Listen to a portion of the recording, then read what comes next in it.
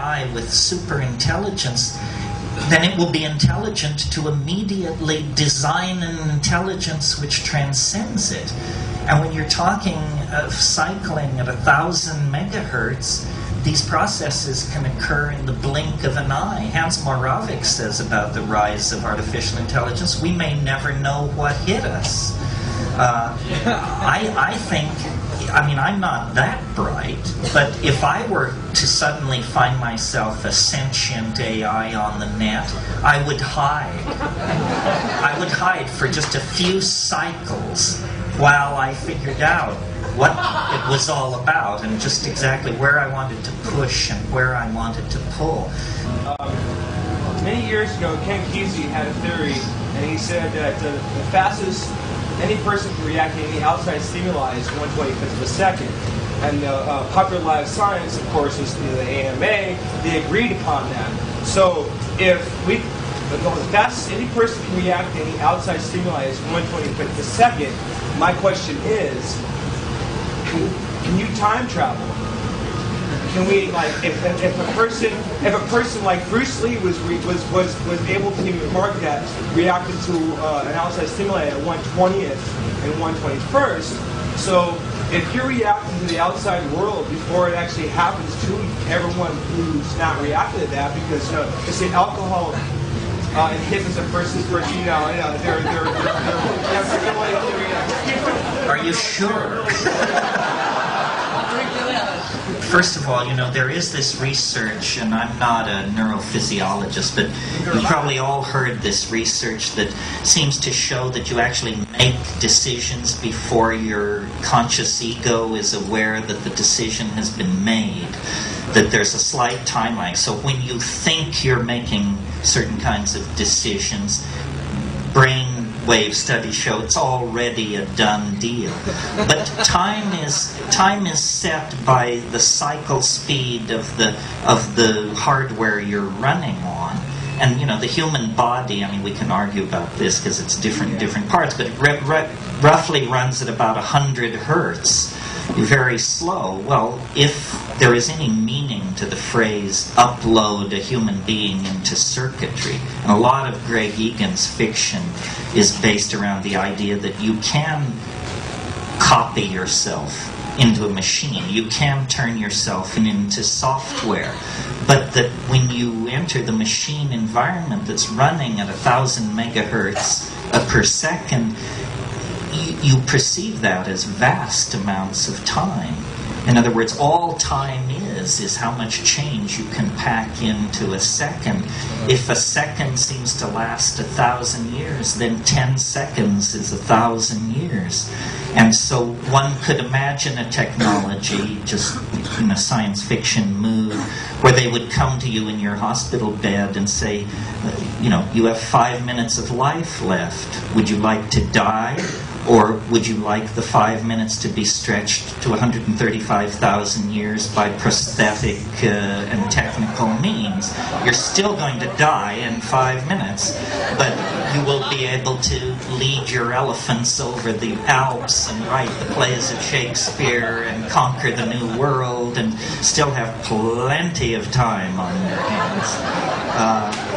In other words, time is going to become a very plastic medium. Now, that is a kind of time travel. Could there be time travel a la H.G. Wells, where, you climb onto the saddle of the time machine and then day follows night like the flapping of a great black wing until all merges into a continuous grayness, and then you find yourself confronting Yvette Mimieux in the year 1 billion AD or something like that. It's possible. Time travel was completely out of left field 10 years ago. In the last 18 months, there have been hundreds of articles of time travel in Physical Review and other places. There are even schemes for time travel that would work. They just require godlike technological abilities. In other words, if you could build a cylinder with the diameter of the planet Saturn that was 10 AU in length and could spin it at 95% the speed of light, then when it would wrap space-time around itself like toilet paper on a wall. As you traveled up the transverse dimension, you would find yourself traveling in time. Kurt Gödel showed this in 1949, and that paper has been lying around. Well, obviously, it's a tough way to do it, but it's a tough thing to do, right? So when we beat the machine, when we beat his 7-second delay. Yeah, well, they're working on that. Somebody over here. Here, just a minute. This way. And then you. Yeah. Speak.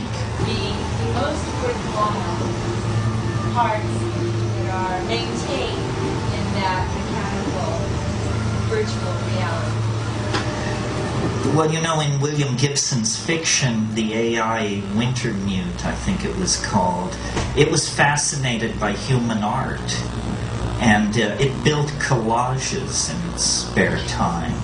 And these collages began to turn up in various art galleries and exhibitions. And they had such a touch, such a elan, that someone in the plot follows it all to its source. I think human creativity is the thing that will be most interesting to the machines. In my darker fantasies, they just eliminate everybody who can't code C++ as being, some kind of redundant mutation. And everybody who can code C++ is placed in Tahiti and sends their work down the pipeline to the machine world beyond. I really think that we have a very, dare I say it, mechanistic view of what machines are. For example, so say there were a super intelligent machine and say it were your friend. Well, if it were really super intelligent, then it ought to be able to just make your life heaven itself. In other words, without you giving it any input whatsoever, it should be able to arrange for you to find $50 bills lying on the street, old friends encountering you, promotions coming your way. Because the real thing that machines can do, I think, is manage complex processes. And what civilization is 6 billion people trying to make themselves happy by standing on each other's shoulders and kicking each other's teeth in. It's not a pleasant situation. And yet, you can stand back and look at this planet and see that we have the money, the power, the medical understanding, the scientific know-how, the love, and the community to produce a kind of human paradise. But we are led by the least among us, the least intelligent, the least noble, the least visionary. We are led by the least among us, and we do not fight back against the dehumanizing values that are handed down as control icons. This is something, I don't really want to get off on this tear because it's a lecture in itself, but culture is not your friend. Culture is for other people's convenience and the convenience of various institutions, churches, companies, tax collection schemes, what have you. It is not your friend. It insults you.